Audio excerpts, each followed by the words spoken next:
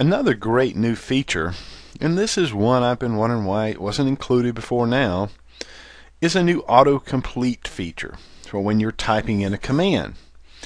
And this works either on the command line or in the dynamic input area. And I have my dynamic input on, so we can see this better, but it works again for both the command line or the dynamic input. And let's say that I want to run the P-line gen command so that I can change the line type generation for any polylines that I might draw. Well, once I begin to type in the first couple of letters, the commands that contain those first couple of letters begin to appear in a drop-down box. So once I see that I have enough letters without having to type in the entire command, it can start to differentiate it from a different command. And then I only have to come down here in the list to select the command. And you also have certain control over how this is set up. So if I right click in my command line area, I have a new choice here on my right click menu for autocomplete. And in here I have the options that I can change. I can turn that to auto append.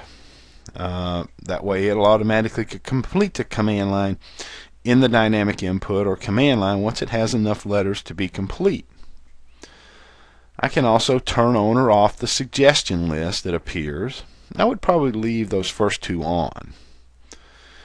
You can also have it display icons for the commands or not.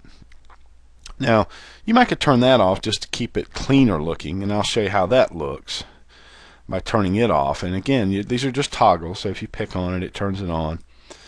But just as we did for the P line, here again you just have the command. You don't have the little icon showing whether it's a system variable or a command or an option, anything such as that. Going back to that, I can also have it display system variables that match the name that you're typing in. And I think that's a good thing, that you don't have to go to the system variable editor and Express tools to get to them.